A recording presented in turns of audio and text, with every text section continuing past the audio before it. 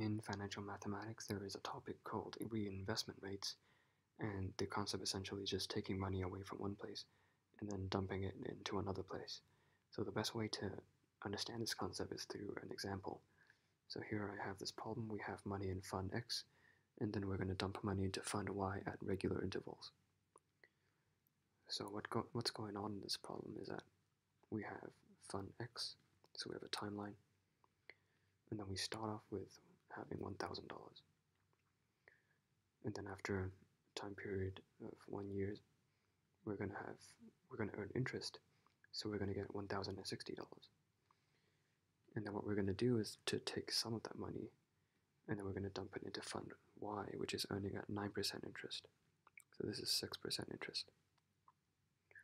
So we're going to take away the interest, which is $60, and then we're also going to take an additional $100.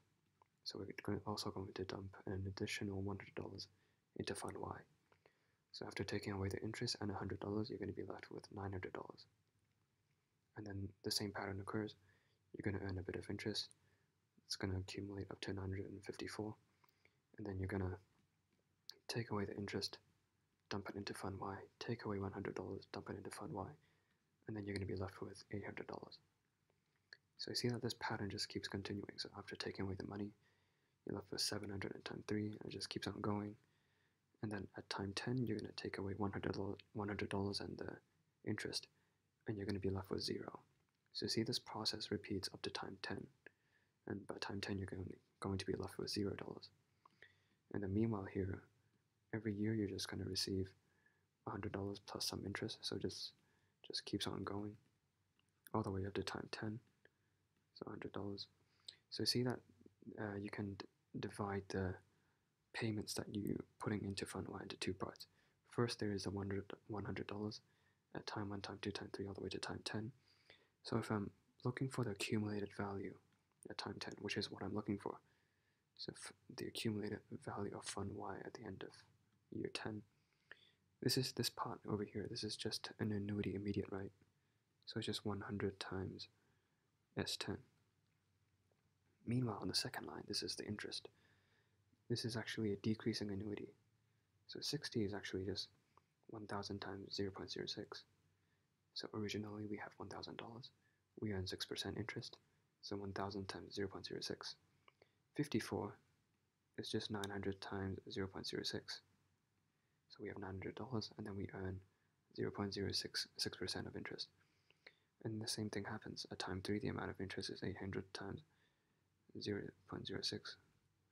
And then it just keeps on going. So next time period is just 700 times 0.06, and then it goes all the way to time 10. So by the end, we're going to have 100 times 0.06, which is just $6. So you can view it like this. So after all the withdrawals at time 9, we are going to be left with $100. And then this final time period, this $100, is going to earn 6% interest. So the amount of interest is just 100 times 0.06. So the accumulated value due to this decreasing annuity, we have a symbol for that. So essentially it's just 100 times 0.06 times ds10. So the accumulated value, the final accumulated value at time Y, at fund Y at the end of year 10, is just the sum of both of these. So you just have to add both of these together. So long story short, it means our answer is actually given by this expression. So 100 times 0.06, that's just 9%. All you have to do is just to substitute the formulas into these two expressions, and then the final answer that you get is going to be equal to C. It's going to be 2085.